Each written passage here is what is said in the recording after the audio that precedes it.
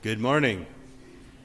Welcome everyone here. We're glad everyone is here today, and we hope you have a good morning. 1 Corinthians 5:14.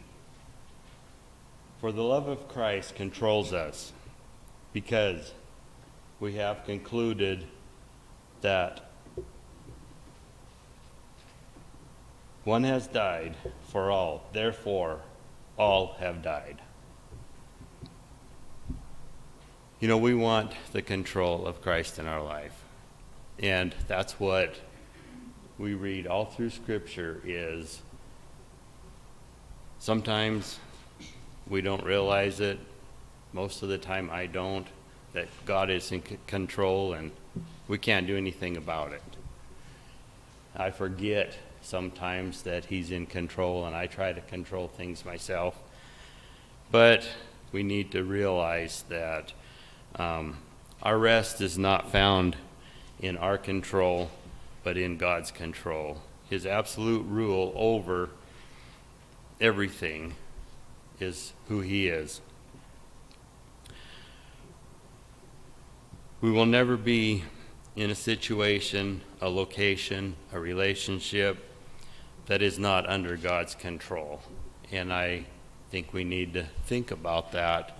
Even when we forget that God's in control, we need to think about these verses and think about him and think about who he is in our life and what his control means in our life.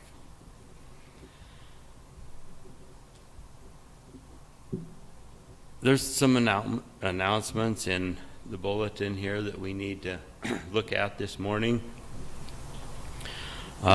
Next week, Pete Wettendorf will be here. He's the new director of the Rocky Mountain Bible Mission, and I'm really glad that we'll all get to meet him a little bit. He's learning how to run the mission, and he's trying to go to each one of the churches and try to meet everybody, so we need to welcome him next week. We're still looking for some ministry helps as volunteers.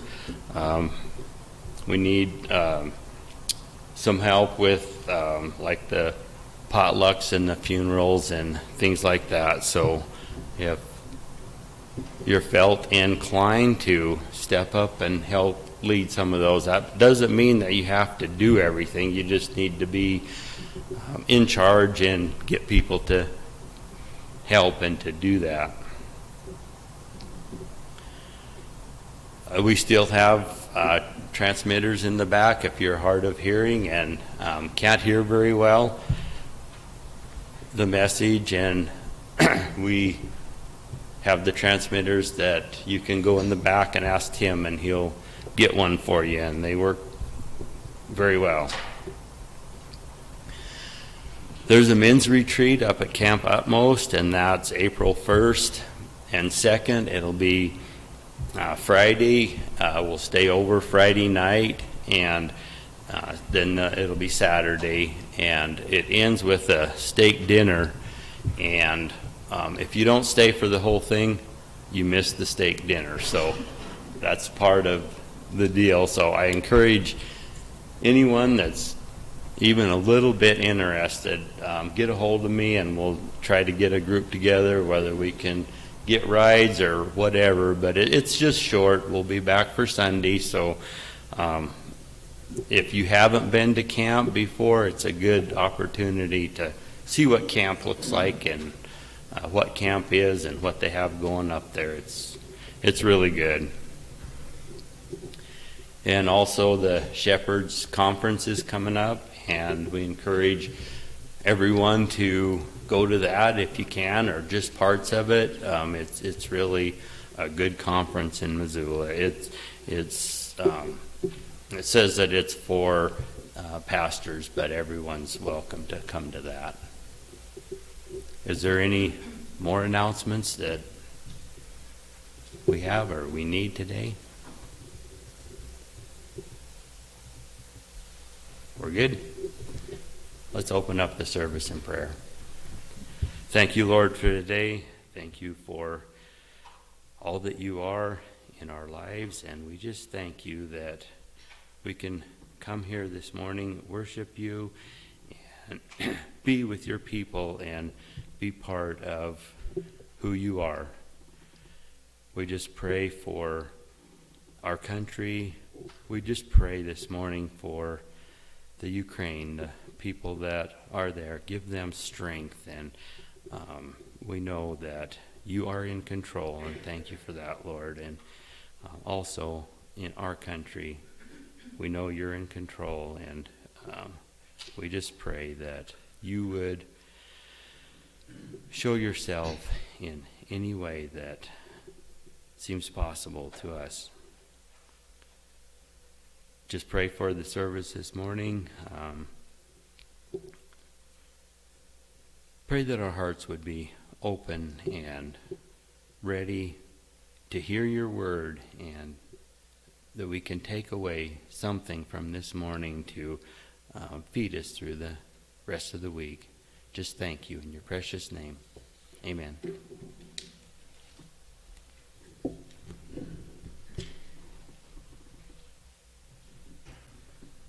We've done this song before. I think Olivia and I sang it, but it's to the tune of Danny Boy, so everyone should at least know the tune, if not the words.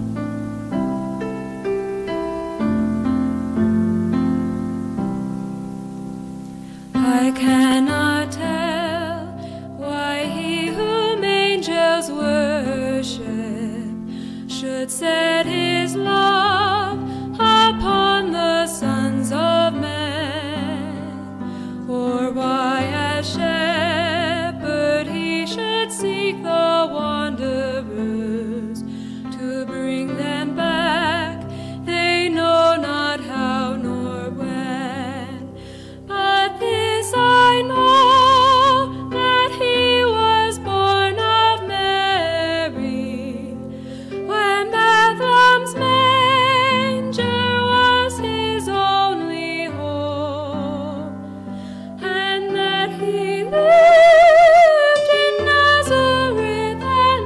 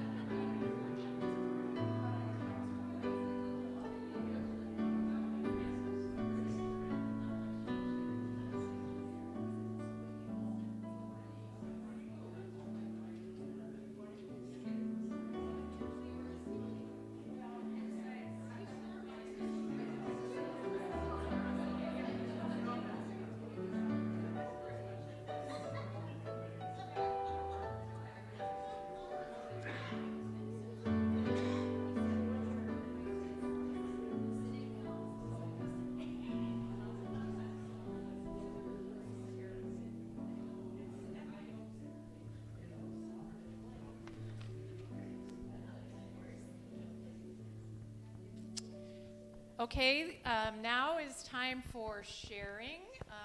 If anybody has anything that they want to share with us that God spoke to them this week, or something God's been doing in your life that you would like to share to encourage others, that's such an encouragement to hear how God is working in someone else's life. So that's why we take time this morning to do that. So anybody have anything they would like to share that God's been doing in their life? Berlin? Are you raising your hand? Or just raise your hand. Oh. Wanda?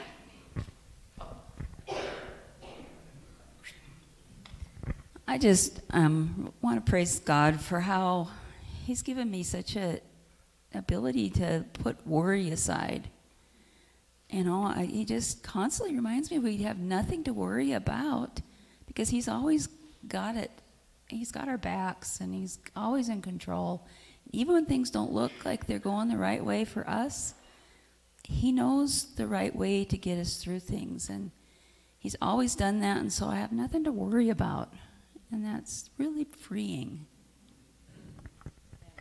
That's a good word. It's trust in the Lord with all your heart and lean not on your own understanding. In all your ways acknowledge Him, and He will make your path straight. It's easy to say. It's just harder to do. Anyone else? Karen? As we worry, we go along, we don't see other people moving along like we think they should be. One of them, our mates. And with Ray, God just had such a God thing happen. He went to Maui with our grandson because he had an interview with TSA, our grandson did. And we had just gotten back from Hawaii, but he flew back again with him and spent 5 nights. And on the way to the airport, I said to him, well, maybe if there's a place, talk to Tyler, our grandson. Is this the will of God for him, if you can fit it in? He goes, well, I don't know. I just don't know. So many things happened, but one of them was, he said he couldn't wait to tell me. They took a little ride that went through the pineapple fields, and as we're sitting there having something to drink afterward, some guy just comes out, sits down by him, starts talking about God and how living on an island can be really different.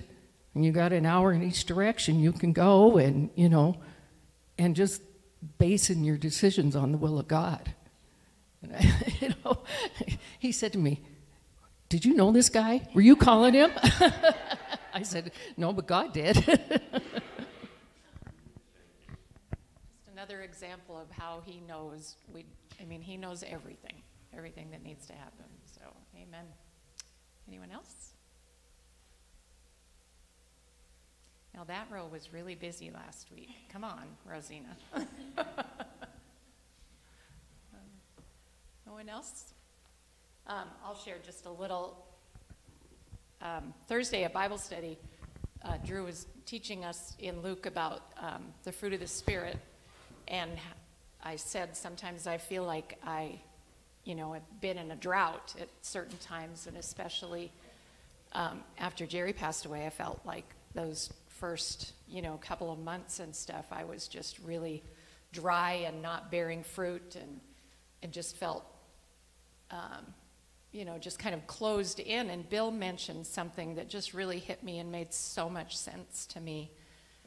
He said that when we're in those periods of drought, it's not that we're doing the praying, but other people are interceding for us and praying on our behalf, and that's how we can survive those things. And so that just had such an impact on me, because I thought that's what the power of prayer is, when we intercede for others and when we pray for them. And it just made me think, it's so important that when somebody asks us to intercede on their behalf and to pray for them, there's a reason for it. And so thank you for sharing that on Thursday night. So, anyone else have anything?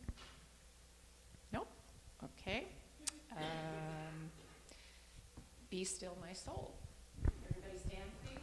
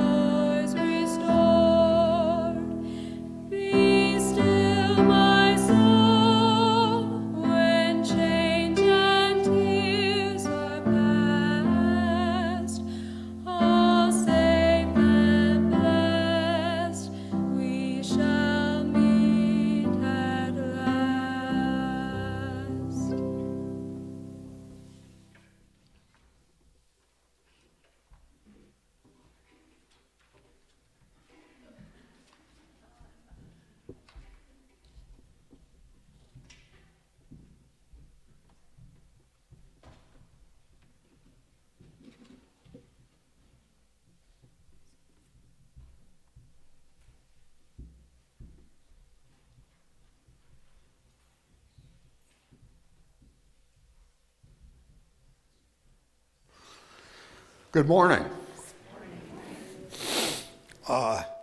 If you've come with high expectations, sorry.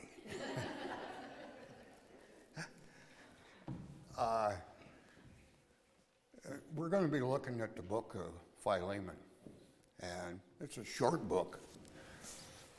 With Pastor Tom, it would be a month. With me, you're going to get it in about half hour, 45 minutes. So if he's listening, which I think he probably is, sorry, Tom. Let's open in prayer.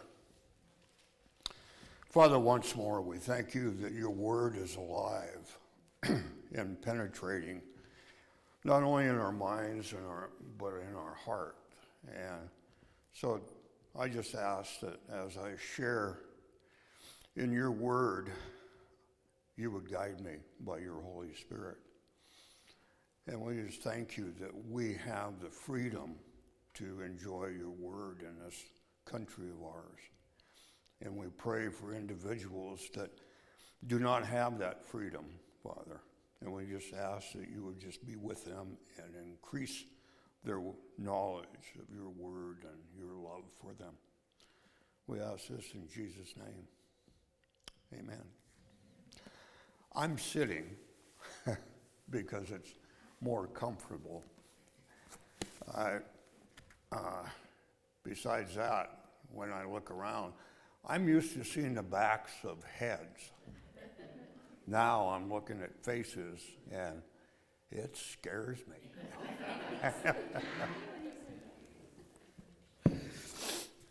I'm going to read out of Philemon.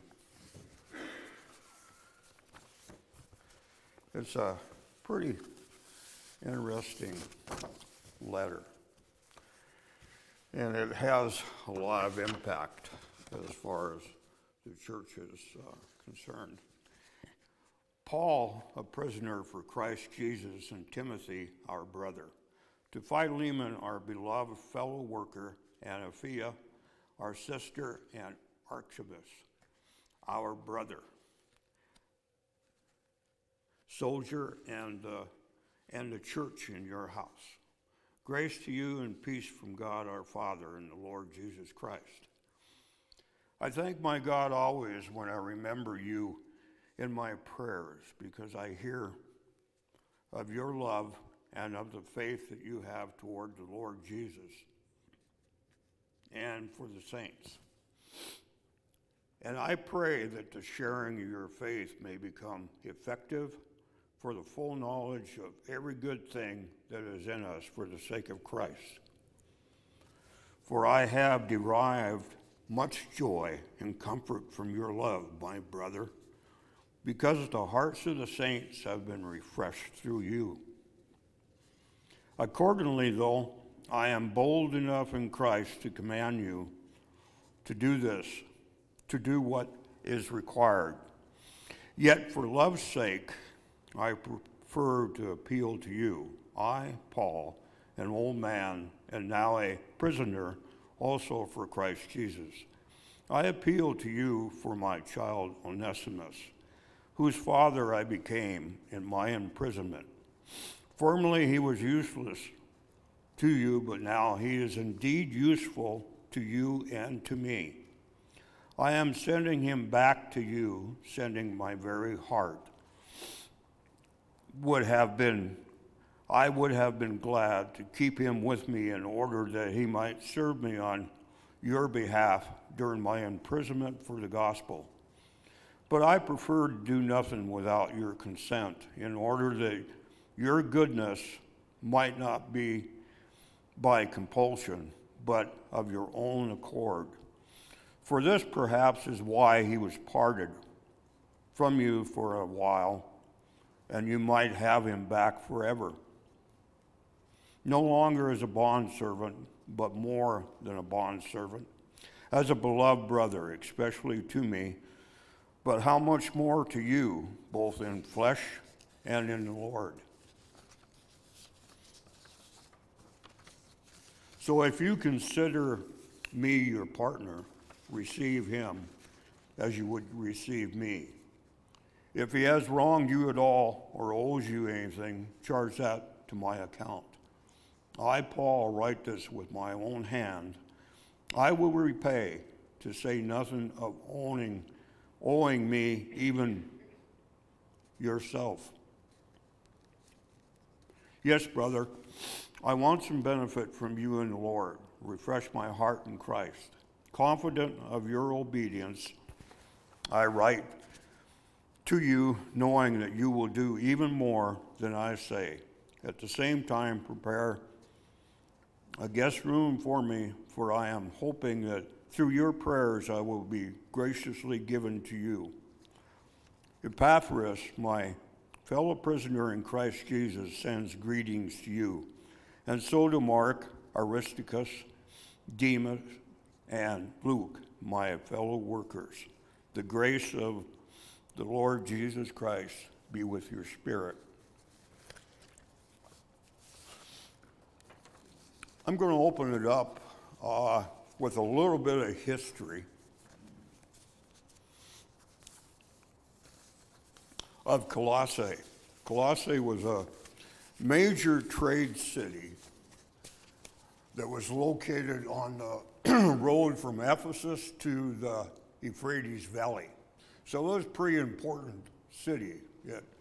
And Paul was smart. He set up churches in areas where people would be all the time. They would be coming and going. So the gospel would be heard pretty regularly in cities like Colossae. And Colossae was like 10 miles from Laodicea and about 13 miles from Hierapolis. And it was about 120 miles southeast of Ephesus. So we see that it has a very important aspect to it. Colossae was also known for its textiles, and one of its textiles was purple wool. And we've heard about that in the account by Lydia, when Paul was meeting with her about how important the purple wool was, because it was a color of royalty in the Roman Empire. The people in Laodicea, they were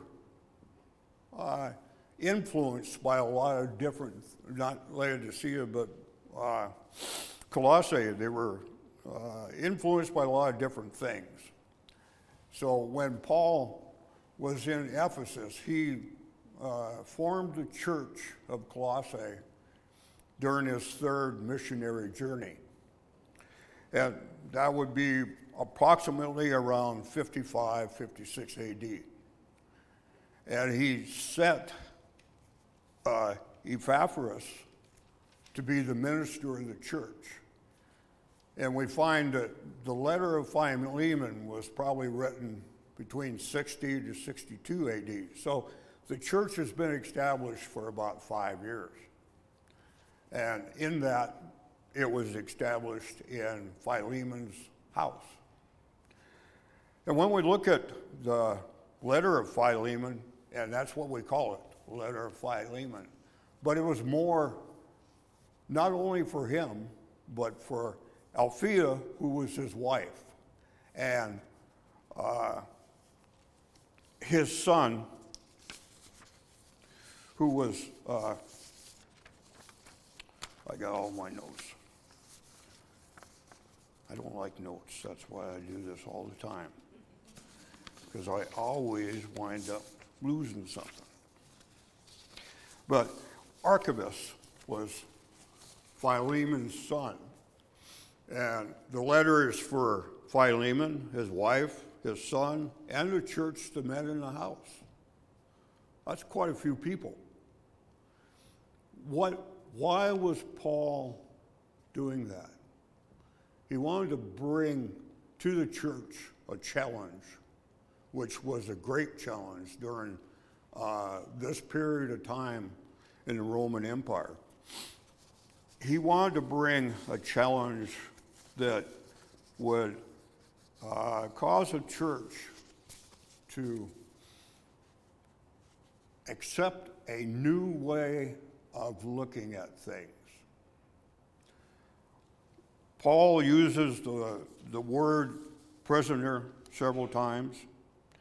He uses the word imprisonment several times. He uses brother. He uses my beloved fellow worker, my fellow laborer. When Paul begins this letter, he begins saying that he was a prisoner for Christ. He was putting himself on the same level as Onesimus and on the same level as Philemon as a leader. Paul said, I've been all things to all men. And that's how he began this letter, by allowing Philemon to know that he was a prisoner, a bond slave to Jesus Christ. He was bought and paid with the price of blood on the cross. And what Paul was doing was he was impacting Philemon with that look, with being able to not only share with him as a leader, but also share with him as a fellow prisoner in Christ. We sometimes take the word prisoner and it means something different. I'm glad that I'm a prisoner of Christ. I'm glad that I was on the slave block of sin. And in that, a master came along and paid the price for me to be a slave for him. What a tremendous, tremendous thing that we can sit here today and know that we are free even though we are bond servants to Jesus Christ. When Philemon was listening to this, it was interesting that Paul sent not Philemon, but Tychicus, who was the postman. He delivered the letters to the different churches. And I call him the postman because that's, you deliver letters, that's what you do. And also Tychicus brought Onesimus. And I want to open this thought up to you. You hear a knock at the door, and a servant opens up the door, and at one time, Onesimus was that servant. And there stands Tychicus, and there stands Onesimus. And the servant goes back, tells Philemon that there's two men to see him. And as Philemon comes to that doorway, he recognizes one person, Onesimus. What was going through his mind? What was going through Onesimus' mind? He had to journey from Rome all the way to where Philemon was, Colossae. What type of wrestling was he doing? What type of wrestling was he thinking about after Paul had converted him to be a believer and a brother in Christ? I know if I was on that journey, I would have wrestled. I would have wrestled. But I would have found out that through faith, God had already gone before me. So when Philemon steps to meet Onesimus, he is going through thinking about what Onesimus did to him and his family. We know that he ran away, but he also probably stole enough money to run away to get to Rome. Most runaway slaves went to Rome. There was a lot of runaways in Rome. And Onesimus was probably going through, he was hurt. So was his wife. So was his son. So was the church, the men in the house. Because everyone probably knew about Onesimus. They also knew about him running away, him stealing financial ways of getting far away from Colossae. Onesimus heard the word in the church. He may have been running not only from Philemon, but he was probably running from God, because he did hear the word. And guess where he ran to? He ran to Rome. Well, Epaphroditus was in Rome and possibly recognized Onesimus and brought him to Paul. What a setup that God put in place. It shows that we can't run away from God. He runs towards us. Wanda got saved in Havre, and we started going to 6th Avenue Christian Church. I wasn't, I was really apprehensive. I had given my life to Christ when I was 11, but for 18 years I went the other direction. I was getting loaded, going to church, and what was interesting about the church was they didn't judge me. These were farmers and ranchers, and I grew up on the farms and ranch, so I could relate to them. What drew me to God was their love for me. They didn't judge me for my habits. They didn't judge me for my long hair, at that time, a big black beard, and it's turned a little grayer over the years.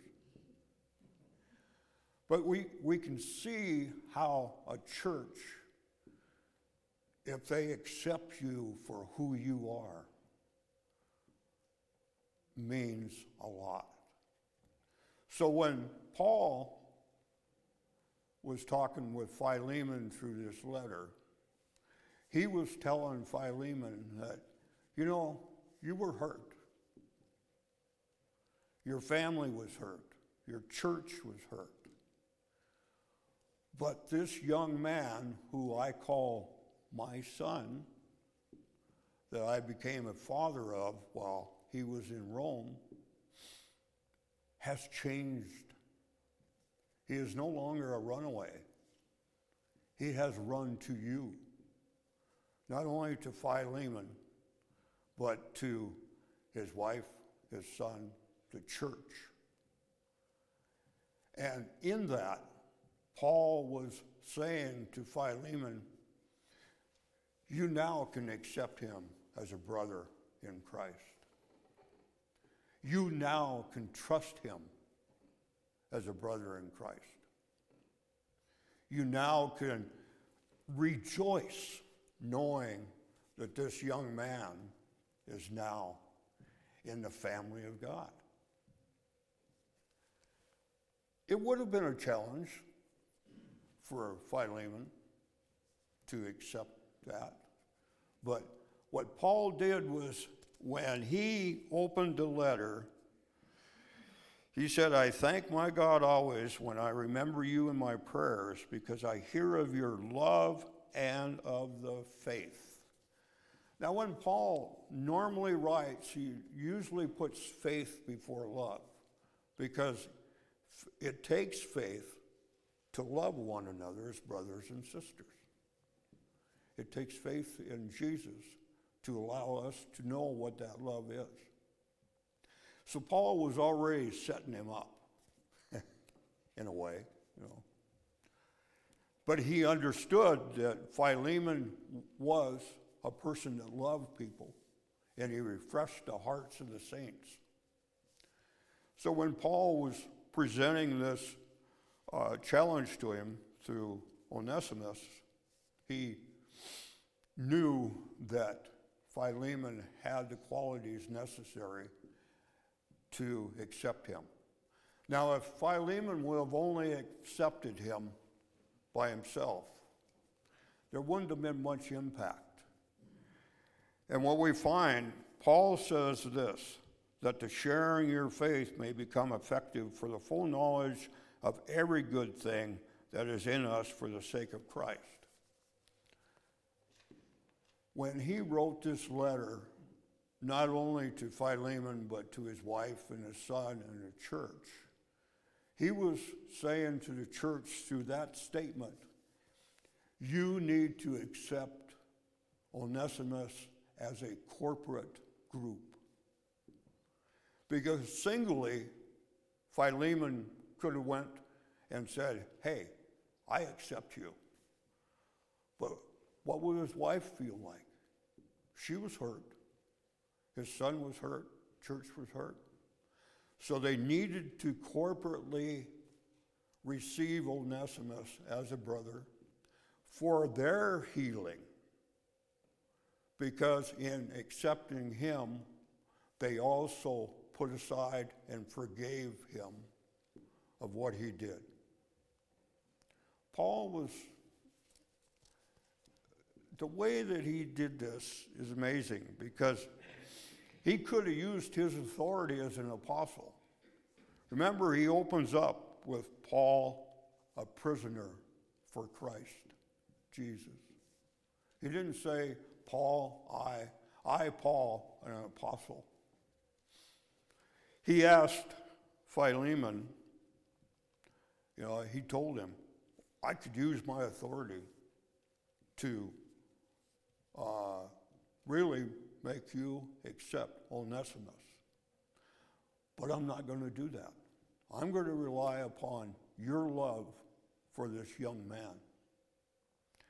And you are to make the choice. Paul steps aside from his authority, because he did have authority. He was the apostle of the church, to command Philemon to take Onesimus in. But how would that feel? What would that feel like? What would it look like to the church if Philemon did accept Onesimus through Paul's authority? It would have been kind of a dull love. So when Philemon accepted Onesimus, there was a freedom within that church. There was a freedom in his wife, his son, the members of the church. It challenges us today as a church, as a body, when we have someone come into our body that it's not what I expected. How are we going to receive those people? We have challenges today in the modern church. We have the issue of abortion. We have the movement of the LGBTQ. We have human trafficking. We have homelessness. If we had a homeless person walk into this building, how would we receive them? They may not look like us. They're not going to be dressed like us because they've been living on the street. If we accept them like Philemon accepted Onesimus, how much glory will God get as we do that? Onesimus understood that Philemon had the ability in the Roman Empire to brand him in the face, which made a mark that told everyone he was a runaway slave. He could put him to death because of his authority as a master. He could send him to the mines, and eventually he would die there. So Onesimus that was in the back of his mind. His master had the ability to take his life. But Philemon did not do that. He accepted Onesimus. He accepted him as a brother in Christ. It says in this letter, Paul says, "But I preferred to do nothing without your consent, in order that your goodness might not be by compulsion, but of your own accord. For this perhaps is why he was parted from you for a while, that you might have him back forever. No longer as a bondservant," and some translations say slave, "but more than a bondservant, a beloved brother, especially to me, but how much more to you, both in the flesh and in the Lord." When he accepted him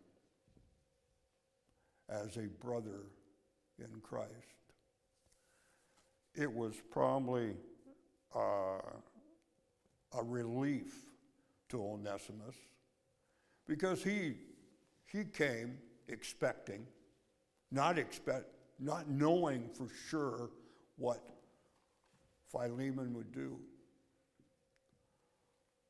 But through God's love in Philemon and in his wife, his son, the church, they accepted Onesimus as a brother in Christ. What? This small letter has an impact on us as a Christian body. It challenges us what decisions we are to make, how we are to make them. It challenges us because I believe that the church is going to be facing areas of this world that we haven't faced for a long time because the door has been closed. I think the door is going to be opened by God. I think there's going to be people coming in that need to know the love of Christ, as Philemon did to Onesimus, as Paul did to Onesimus when he said, "This is my son. I would rather have him stay here in Rome and take care of me than send him to you. But I'm going to send him to you because Philemon was Onesimus' master." And in doing so, Paul relinquished all ways of holding on to him. I believe Onesimus may have went back to Rome and spent time with Paul before he was released. This was Paul's first imprisonment, which meant that it was an open house, that people came and went. And that's how Onesimus was able to meet with Paul. I believe that Onesimus, Philemon probably had the ability to say, you know, you can go back and spend time with Paul. We don't know that for sure, but I really feel that that may be something that happened and was, it would have blessed Paul. He said, in this, he said that he would like to have his heart refreshed. So I think that right there tells me that Onesimus may have went back and spent time with Paul. This letter is so impacting and so short, but there is so much in it that he calls people his fellow worker, beloved fellow worker. He does not ever come to that place of saying, well, you were wrong, to Onesimus. He probably didn't, and with Philemon, he had faith that Philemon would do what Paul requested. That was a unbelievable move. We find later on, and a lot of scholars believe it, that Onesimus became either the bishop of Ephesus or the bishop of Berea. Through Philemon's accepted him, and through the discipleship of not only Paul, but Philemon and the church, look how much Onesimus grew and became a great tool for God. I think this, and another thing that I want to bring up is you really need to read Colossians because it ties in with this. And the letter of Colossians and the letter of Ephesians was delivered at the same time that this letter to Philemon was delivered. It gives you a much more greater background. And what Paul was speaking about in both Ephesians and Colossians, he brought up slaves, honor your masters. Masters, treat your slaves correctly, for you have a master in heaven. He brought it to that place where now people understood. Philemon understood that he had a master in heaven, and he needed to treat Onesimus as his master treats him. So I think I am done. I hope that you got something out of this. I hope that it stirs you up. Roy.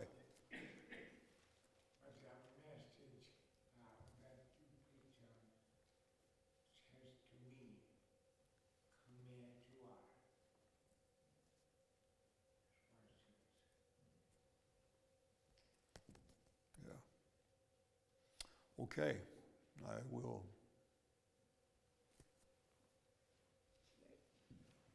leave it to you once more. I just want to thank you for the time that I have. I want to thank Tom for the opportunity to let an old man like me talk.